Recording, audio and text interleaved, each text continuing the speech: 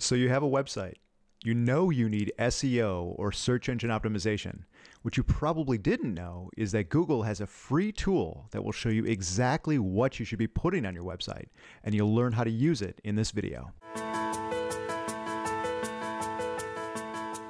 Hey, it's Spencer Smith.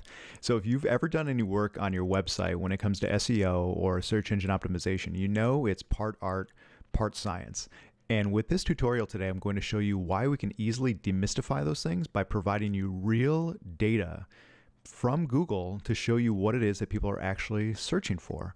So the way that you get out to this tool is in Google, you just type in the phrase keyword planner. And you're going to see here, it's the first result that comes up. If you have a Google AdWords account and you're already logged in, if you click it, it'll take you right there. So you may not already have one, and it's going to be a little process to walk through to get it, or you may already have a marketing agency or consulting company or something doing your Google AdWords on your behalf. Just sign in with those credentials. So either create your own or sign in with the ones that you already have. And this is what the Google Keyword Planner then looks like. It's going to say, hey, show us what it is that you're searching for out there. And I'll show you the way that I've done this exactly the past couple days to be sure that I'm maximizing my search results when it comes to my target market. So I'd recently written an article about LinkedIn publicity and how you can get free LinkedIn publicity by publishing posts on LinkedIn as opposed to just doing updates. So I typed this in there. At first I thought, well, LinkedIn publicity, that'd be a good keyword. So I typed that in, and I hit get ideas. Now the first thing that Google shows you with this is going to be a little bit confusing. So I'm going to ask you to ignore this right away and just go right here to keyword ideas. So keyword ideas is going to show you literally this search and the volume if anybody's actually searching for it. So you can see here that LinkedIn publicity, the average monthly searches are so low that no one, pretty much for all intents and purposes, is actually searching for that. So although I would write that article and rank really highly for it, no one is searching for it. So I'll show you what I did initially with my post. This is how I had written it: LinkedIn for free publicity, how to publish posts. And what the data is telling me is that's just not a good title because people are not searching for free publicity when it comes to LinkedIn. So I searched for some other things, and here's what I did.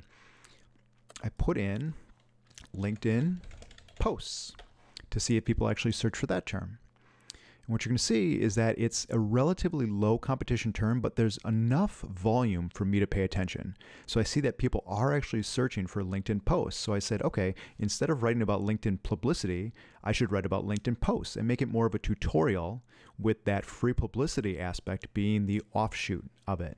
So I wanted to maximize this article that I had written for another keyword as well. And I thought, well, if we're contrasting the two, the LinkedIn posts and the LinkedIn updates, I'll search for LinkedIn updates and see how many people are searching for that. So 720 for posts and 480 for updates.